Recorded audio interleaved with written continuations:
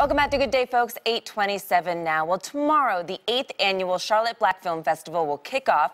On Monday, if you were with us, we introduced you to two local filmmakers.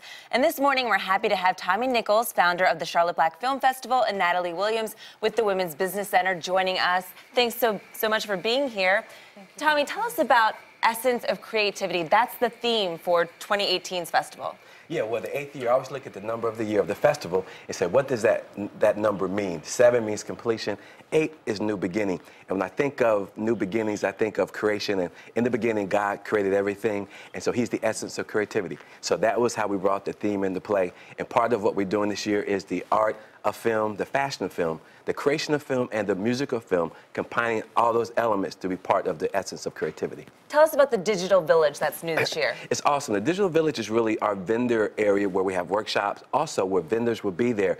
And we know there's a big divide when it comes to digital connectivity in our community. So we have some digital vendors there, technology companies there. We have information that's going to be there to help close the divide when it comes to small business as well as the digital connect. And that's what we'll bring in Natalie, because in addition to viewing films, business owners will be able to go and educate themselves to the business of film. Natalie, tell us real quick about the panel you'll be leading. Well, great. We're going to be leading the Access to Capital panel. We have about 4 professional experts in their field.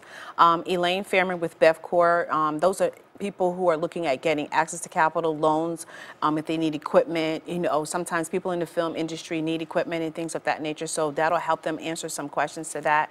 We have Edward Timberlake, who is with Fifth Third Bank. We have Spencer Darcy, who is a special investor, and we also have Carolina Small Business Development Fund.